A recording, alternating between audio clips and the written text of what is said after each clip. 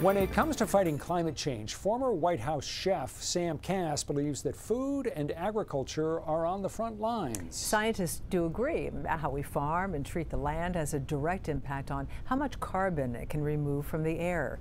Katie Beck sat down with Kass to get the story.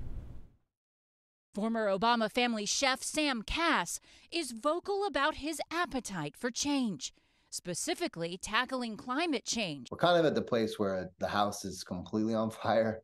We have no time to really kind of debate. We have to start really making progress that's measurable year over year. While working for the administration, Kass tilled soil on the issue of responsible food production and literally creating the first major vegetable garden at the White House since Eleanor Roosevelt. We produced over 200 pounds of food already, going on 210. Meanwhile, Kass dug in on policy, drawing focus on the agriculture industry and its impact on the environment. Food and agriculture is the #2 driver of greenhouse gas emissions globally, but it's definitely on track to become #1 in the coming decades. Now, Kass, MSNBC host Alex Wagner's husband, is sounding the alarm to current policymakers to find sustainable ways to make food. When you look at the models and what it looks like in the future, we will not be growing coffee in any of the places we're growing it now. And the cost and volatility that comes with that is going to be so high that it's going to become increasingly expensive just to have a little piece of chocolate at the end of your day. Kass says a bigger long-term solution will involve changing people's mind on food,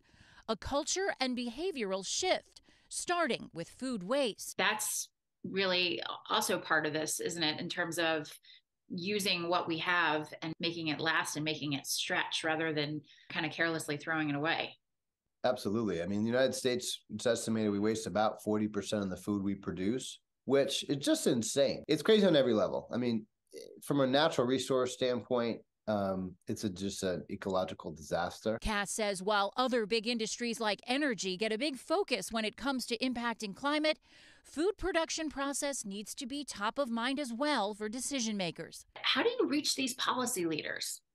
Yeah, I think part of what we have failed to do for those of us who have been working on these issues for some time is to connect issues around climate change and the environment to people's lives in a much more emotionally based context. He says time is running out, but according to Kass, there is hope. That's actually what starts to get me very hopeful. Food and agriculture can start to take out large amounts of carbon in the air and start putting that carbon into the soil.